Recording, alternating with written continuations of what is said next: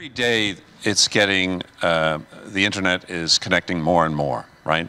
You know, you have these little robots in your kitchens now that tell you various things, Alexa, Siri, all of them, right? Everything is being connected, and the consequence, therefore, is that the entire system is more and more vulnerable. Just as it's connecting more, it becomes more vulnerable. And this is exactly what we should be concerned with. So.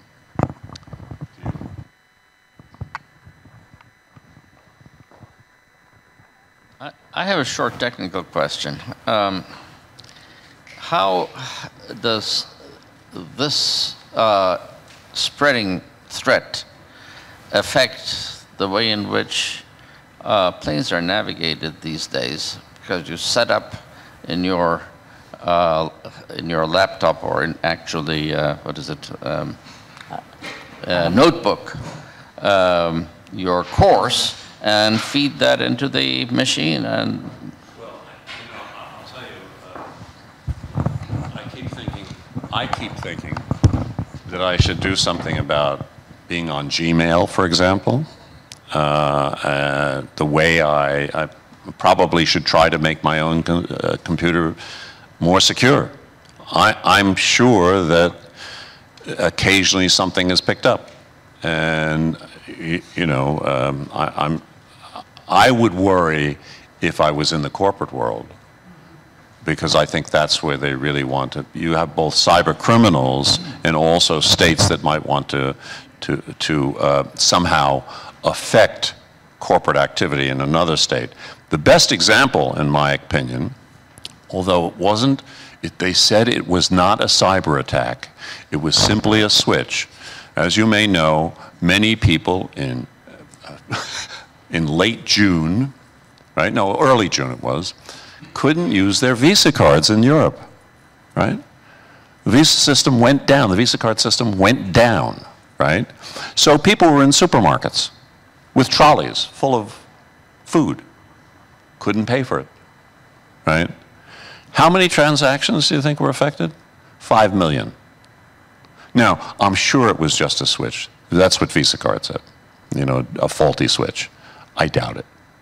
I'm sure it was something else. And if you think about how, you know, these things where you swipe the card and you don't even have to put in your code, what a good idea. I'm sorry, I don't think so. I'm glad my bank only lets me spend 30 euros a time on that, you know. But some people have kind of unlimited spending with that. So. Others? Yes. Thank you for these two wonderful presentations. I would like to go back to Dr. Bozek's lecture. I think you are completely right when you are criticizing our titles. We should have rather suggest the title, instead of Human Security in the Age of Conflict, what we use usually in the last couple of years, in a new age of uncertainty, which was, or interregnum, which was identified by Elamir Hankish, defined, or Zygmunt Bauman.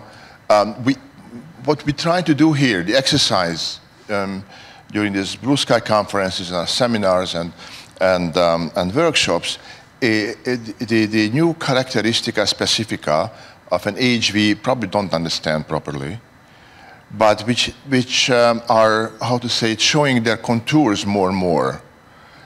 And well, our first lecture, I'm sorry not everyone heard everyone, but everything is available now on our website and on Facebook. All the lectures were also online published. Sean Cleary gave a very good summary of all of this, how to say it, novel characteristics of our time. And what we agreed upon is that there is a new kind of order, which is rather disorder. It's an anarchy. We are heading towards global anarchy. Meanwhile, and this is a little bit my critical remark on your remarks, the old order is still present in many ways. You didn't mention the neoliberal economic order. Powerful players are still in action, in charge. Economic players, financial players, individuals, banks, systems of banks, the World Trade Union, IMF, etc., etc. And their supportive agencies, the mainstream media. The suggestion is, and many people believe so, because they don't have time to analyze, because they insist that we still have a certain order, a global order, that they suggest that everything is more or less okay, business as usual can come back, and this is the best of our all possible worlds. And so it's very, very difficult to challenge these powerful agencies or players. And that we discussed it yesterday, because we have our conventional frameworks, institutions, organizations, such as the nation state, which is completely outdated and incapable of tackling with these problems. Absolutely no solution would come out from just individual nation states. And this is the time where we are relapsing to that kind of belief system, where people, again, also started by politicians, want to believe that their individual nation state is going to provide security. When nothing else remained, then you go back to your tribe. Those who speak, all of them Hungarian, yeah, we, us, or German, or whatever. And that is the danger, and I'm sorry if I'm repeating myself, that we need. This is a human psyche. We need a sort of security, otherwise we can't really exist. And so I think this is a danger that I agree. The international and global institutions are crumbling, collapsing, fading away, losing all of their convincing powers and credibility. I mentioned already the UN, you did too. Donald Trump could say that the UN is a coffee clutch. That was without no reaction from the UN, because it is becoming a coffee clutch place, without any convincing power. So this is a very, very, very dangerous. I agree that each time in history is a time of conflict. You can say the same to uncertainty. Every time was a time of uncertainty, but we need to define the new characteristics, I think, and we did a very good job. Thank you for all of the excellent lecturers today and the previous weeks. And my question to Jim is, so what to do? Because there probably are some simple solutions, not to let us expose to these networks so much, how to say it, so in such a 100% way. Okay, I would like other people to speak as well. Ferenc, I share your opinion concerning some existing rules on the economic or on the entrepreneurial level, but I think they are also endangered by what was exposed by Mr. Scully here.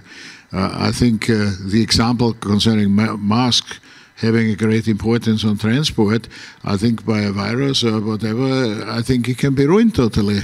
I think between a very short time. So far, I think the real danger might be that we are moving to an anarchical situation where everybody is depending on himself. I think that's one of the real challenges. Everybody, there's a good saying in Vienna, everybody is thinking on him or herself, only me, I'm thinking on myself. This is, I think, the anarchy is the best definition possible. And I think we are a little bit moving in this direction, that the systems are not really working and existing, and they will depend on me. So far the request, I will take a rifle or a pistol, and so to protect myself is even more coming up. So far, I think the request is really for some kind of political and economic order, I think, to develop some forces, how we can establish rules which are really defended. And who might it be? The current order is not really able to do it. And I think the discussion we have is not really showing in this direction. We are very much depending on old system. I may tell you one example. I'm a little bit connected with OSCE, and doing some job in the Balkans and so on. I'm pretty well known, especially by the Americans. I think they had a very nice exercise proposing in OSCE what is happening if a war or an attempt is trying to close such important centers on electricity distribution and so on and so on. There are some few places. The decision-making in OSCE was very interesting. I think the majority was in favor. The Russians were totally against, saying everything is protected in Russia, we have no problem. This exercise, this training was established. Who was taking part in the best way possible with the best experts? The Russians. I think they were totally aware that what they are saying officially is not true, and that might be the real danger. Here you can see, I think here we are in a certain disarray what to do it in this.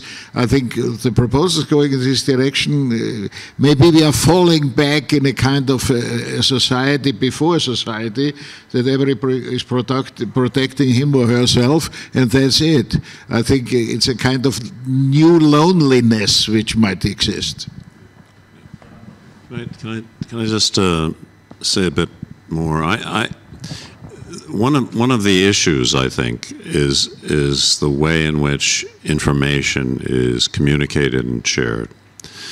My own concern, ongoing concern, is with accidental nuclear war, and it's not a trivial matter. We don't want to think about it, but I can tell you that it's right on the edge. In 1978, I think it was, 78 or 79, the third ranking person in the Pentagon was somebody named William Perry. William Perry became Secretary of Defense during the Clinton administration. William Perry got a telephone call in the middle of the night from the general under Cheyenne Mountain, where the possible nuclear attacks on the United States are monitored and where the president would normally be called if one was in process. Perry took the call in the middle of the night, and the general said, Mr. Perry, I'm calling you instead of the president, because I don't believe that the geopolitical situation should show our computers indicating that several hundred Soviet nuclear-tipped missiles are coming in on the United States. And I'm calling you because you're the technical guy, and basically maybe it's a technical problem. It turned out it was a computer training tape that had been put into the computers. Now imagine if he'd called Donald Trump. Think about it. Huh? And the same thing happened on the... The same thing happened on the Soviet side, and Stanislav Petrov, as some of you may know, was honored recently for taking the same kind of judgment in the face of so-called objective data, right?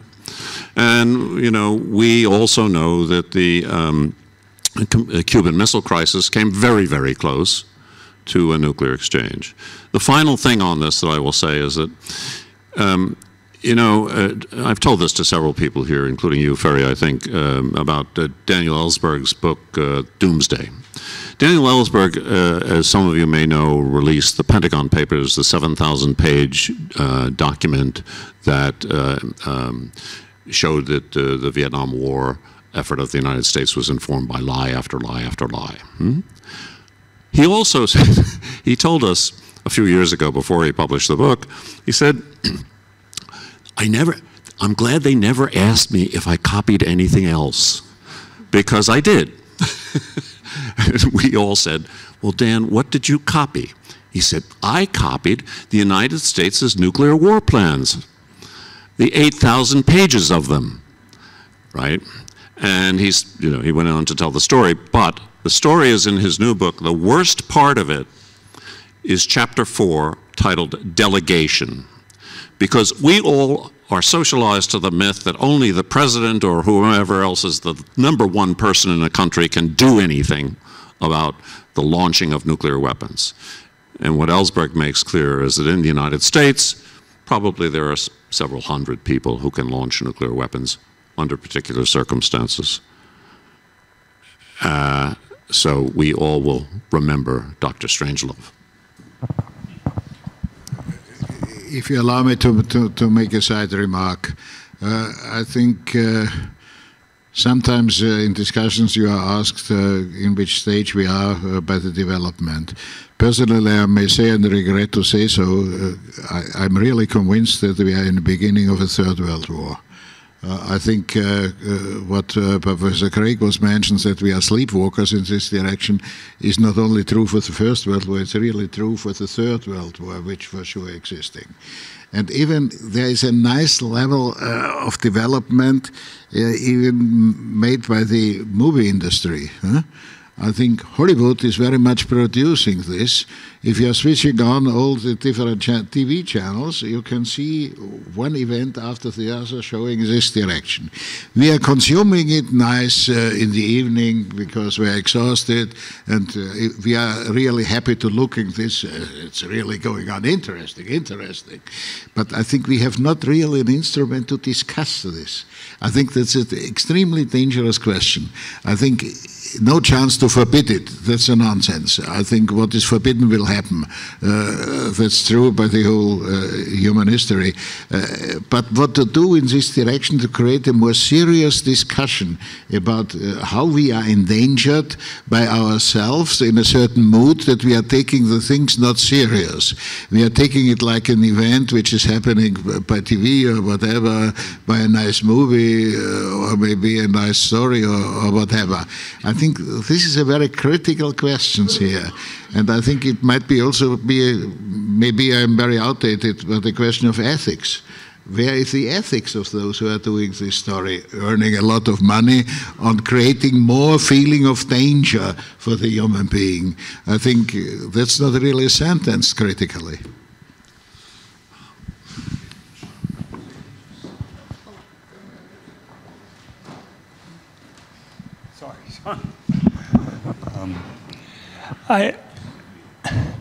I want to maybe take a slight sidestep here, just from the way I'm thinking about this.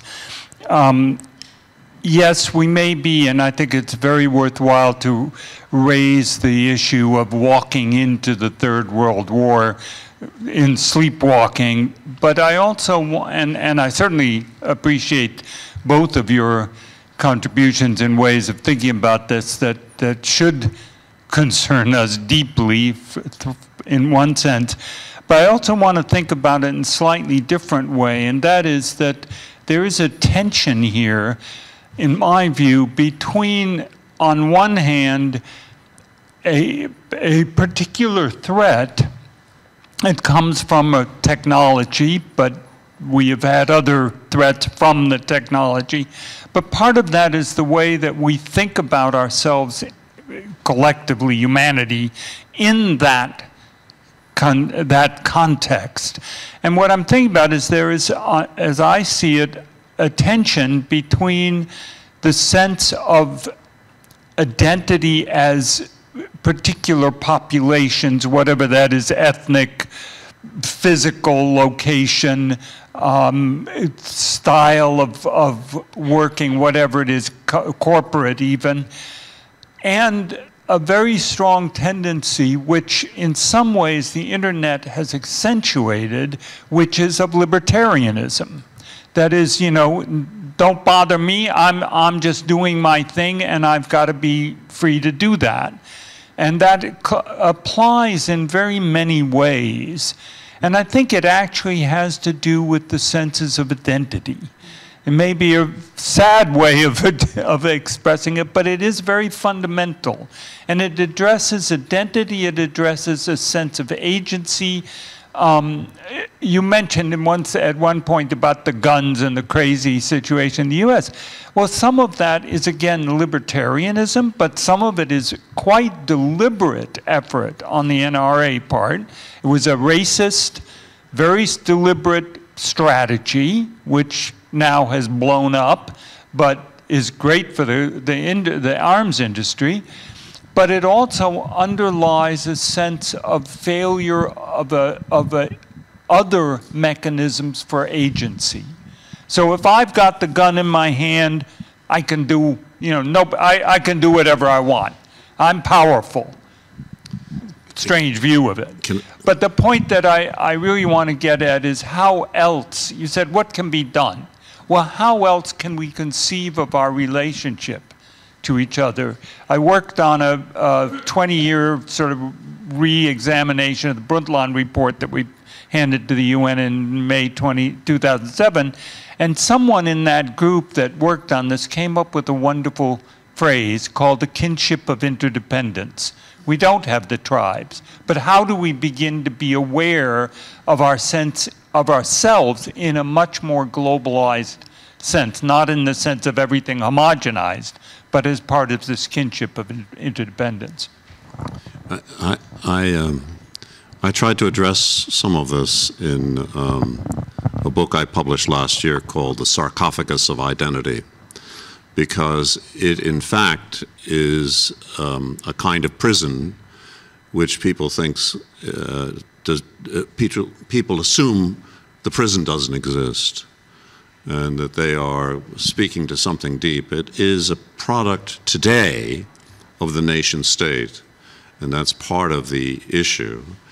I have thought that the people like Paul Ricoeur, Macron's mentor, were trying to do something with the concept of oneself as another, and the notion that we are all one species, and to stop the game. But I think with the failure of religious narratives, which I think one has to consider, regardless of one's perspective on some of them, that with the decline of religious narratives and the disembedding of people from real communities as opposed to social networking communities, you have a problem of meaninglessness.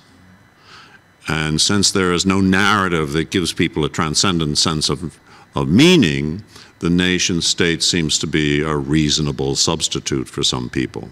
Wave the flag.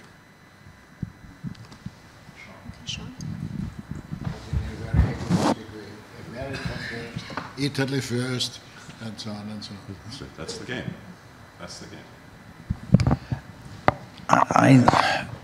I didn't expect to be saying in the last session of this fairly remarkable seminar, meeting, discussion group, whatever it is, that the program design had actually brought about in this final session a wholly remarkable synthesis of just about everything that has actually been discussed over the course of the past several days. But it has, and to the extent that Ferenc has already, as it were, granted this latitude, let me thank Bella profoundly for having put it together in that fashion.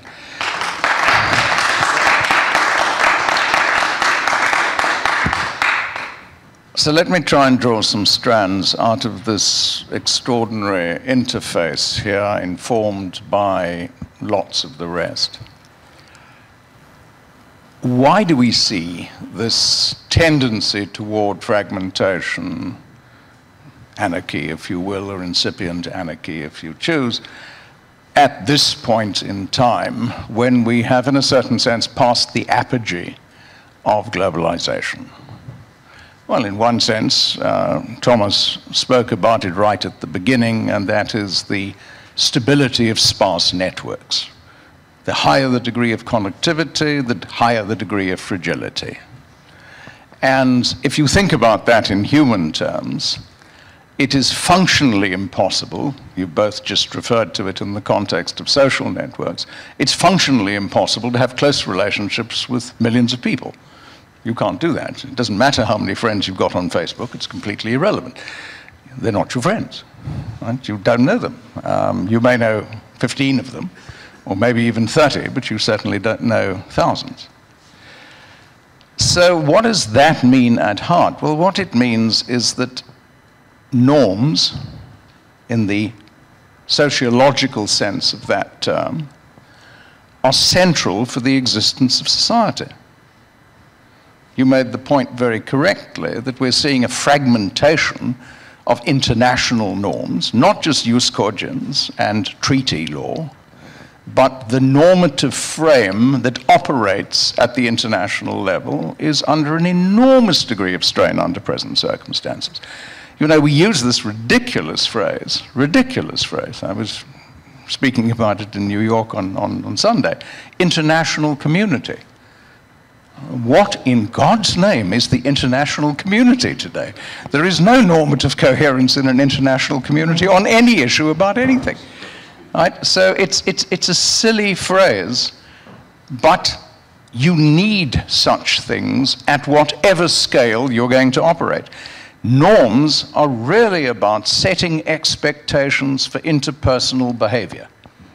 Right? The norm here is I will not fling this microphone at somebody I disagree with. If I violate that norm, then by definition you will be thrown into chaos. Anything that's being broadcast will look pretty awful, and somebody presumably will wrestle me to the floor. Right?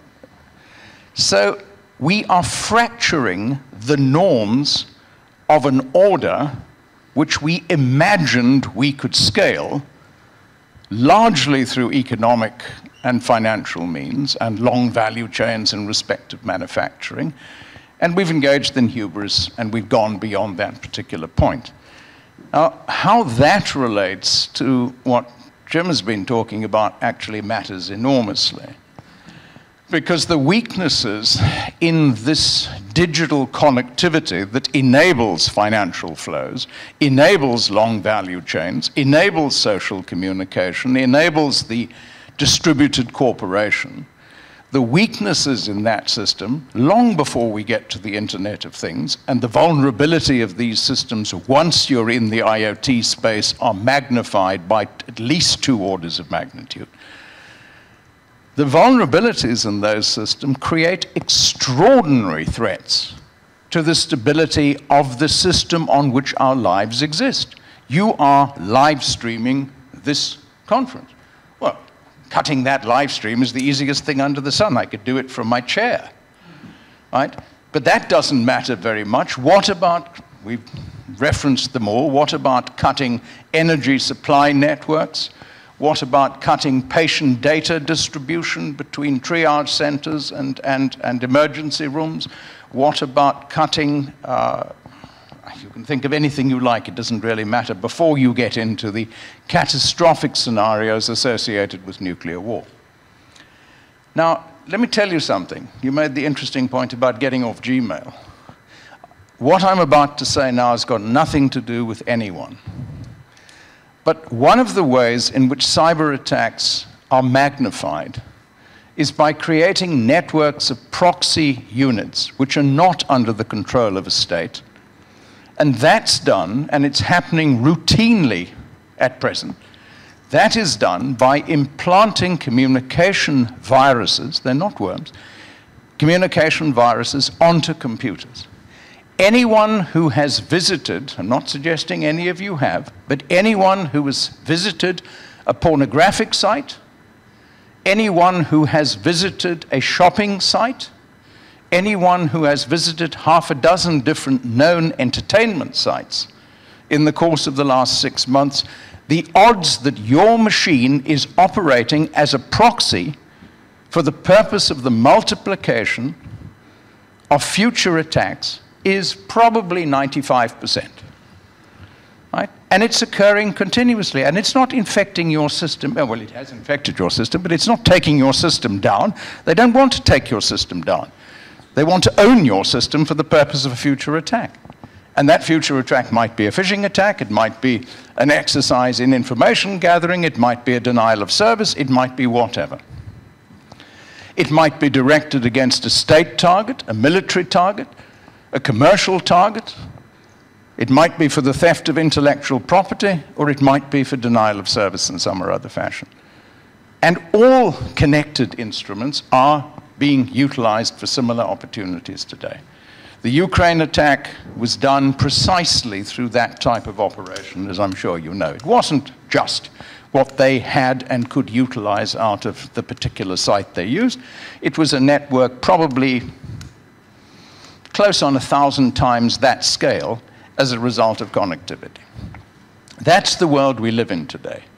Now, under those circumstances, is trust eroded? Of course trust is eroded. Are norms viable? Of course norms are not viable under these particular circumstances. Are we in a process where the entire institutional structure of what we rely on for the ordinary functioning of society is in the process of redefinition? Yeah, get used to it. It's a fact. Don't feel depressed about it, by the way. It's something we've got to deal with today. So in the context of what has to be done about this, we've actually got to start developing alternative mechanisms for the restoration of understanding, and I don't mean that in a grand philosophical sense.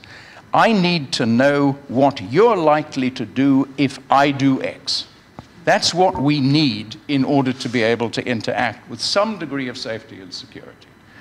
So we need to consciously work at the re-establishment of those understandings. That's what the Paris Call on Trust and Security in Internet Communication is starting to try and do. It's so far from being at a point at which it will produce results, it's almost embarrassing, but that's the intent behind it. We need those sorts of initiatives. We need to strip away the pretense that the existing structures and systems are fit for purpose, are adequate, are serving broad functions, and they are until they break. But we're at a point where the level of erosion of the functionality of these things exposes all of us to fairly extraordinary risk, and it's a good idea to be aware of it. Then we can start figuring out what we do next. Rebuilding after crisis is easy. The challenge is defining what a future order might look like ahead of a crisis actually materializing. In cyber, just to take that as an illustration, the biggest problem is we have no doctrinal limits, we have no rules of engagement, and we have no rules of escalation. At what point in time does a cyber attack in the context of an ongoing hybrid war, you're living with the challenge in the OSCE at the moment, at what point in time does that justify a shift to kinetic? It's not clear. There's no rules, there's no definitive elements in respect of this. But unless we start thinking through all of this, getting our heads around what the rules ought to be, and developing reciprocal expectations in these spaces, we're very badly exposed. Can I just quickly, Sean, your comments are on the mark as far as I'm concerned. One of the things that's being talked about but doesn't have enough support, and we should be supporting it, is a digital Geneva Convention, right? The laws of war, but in this case, digital stuff. Second thing is that in terms of norms, Joseph Nye has a very interesting piece about this on the Harvard Belfer Center about the need for norms in cyberspace.